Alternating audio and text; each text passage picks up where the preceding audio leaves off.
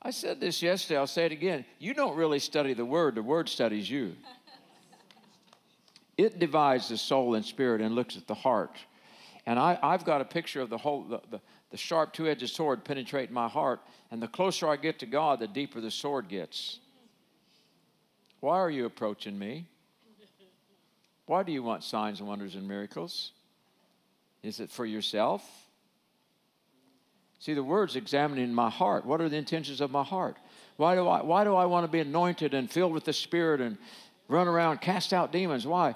Is it because have gifts will travel?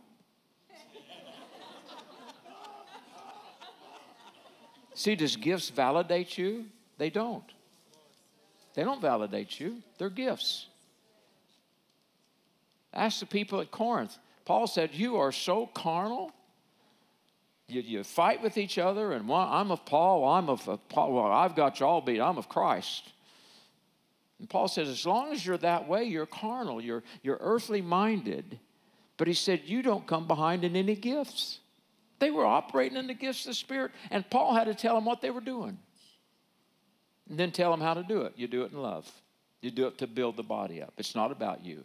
And a lot of Christians, and some of you may be here this morning, you're going to get set free.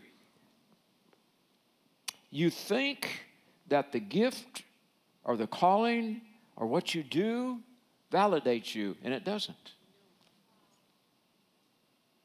It validates Christ in you. And what happens is you don't have this intimate, face-to-face friendship relationship with God. With Him.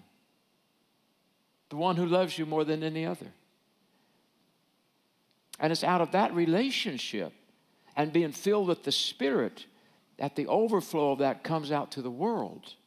Because what you're doing is showing the world who Jesus is.